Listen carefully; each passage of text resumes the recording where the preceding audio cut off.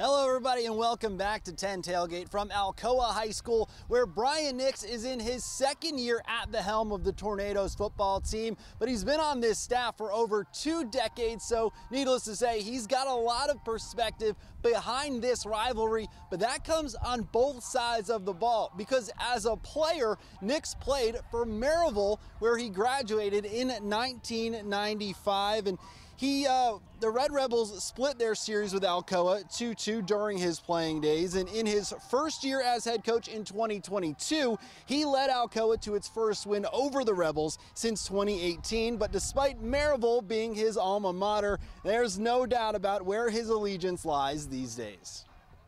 You know, I was at Maryville 4 years. I've been Alcoa 21 years. So you know, my blood bleeds maroon and silver without a doubt. And once again, I love a ton of people over there. Had some great memories of that place, and you know, it was special having been on both ends of it. But you know, there's really no. It doesn't make it like, you know, you want to beat you want to beat your old school. I don't want to beat them because they're my old school. I want to beat them because they're a great program.